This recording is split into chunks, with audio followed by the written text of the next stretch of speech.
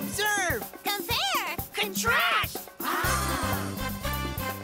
Okay, we'll make our snack chart on this poster board. Wow. Okay.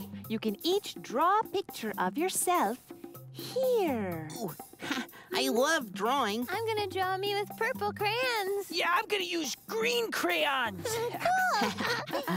And next to your picture, you can draw a picture of the snack you brought. Oh, our snacks are the data, right? You got it.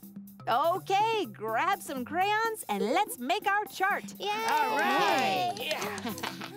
You're a scientist. You can try this too. Let's make our snack chart.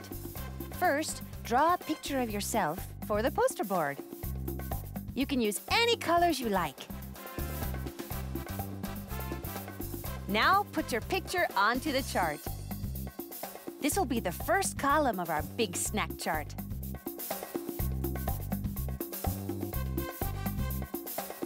Look, we have 6 friends on our chart. Now open up your lunch bags and see what kind of snacks you have.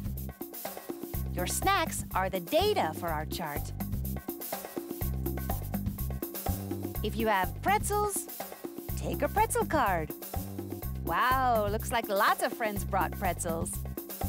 Take an orange card if you have an orange. What else do you have? Graham crackers, apple. Anything else? Ooh, carrots. Now let's fill in our chart with our snack data. Put the pictures of your snacks next to the picture of your face. Each person has their own row with their picture and their snacks. Let's count our data and see how many of each snack we have. Wow, it's easy to compare and contrast our snacks with a chart. Now, draw a picture of our snack chart in your journals. That way, you can always look at your snack chart and remember the data you collected. I'm glad you're all drawing our snack chart in your journals.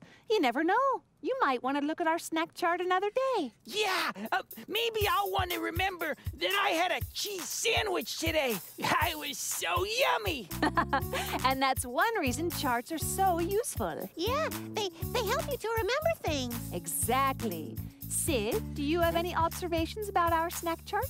Oh, yeah, I was just looking at the snacks we brought. I mean, our data. And look, nobody brought the same snack today. Well, that's another great thing about charts. It's easy to compare and contrast our data. You mean we can see who brought the same snack and who brought a different snack? Right, May. Oh, look. Sid has a banana. Gabriella has carrots and dipping sauces. I have raisins. And Gerald has a cheese sandwich. It's fun to compare all the data in their cute little boxes. Well, I'm impressed. My scientists know so much about charts and data. I think it's time to play with all your new ideas. Yay! Go ahead. Playtime. I want to know why things happen and how, and want to know everything now. Oh, yeah. How does this thing work? Why does that stuff change?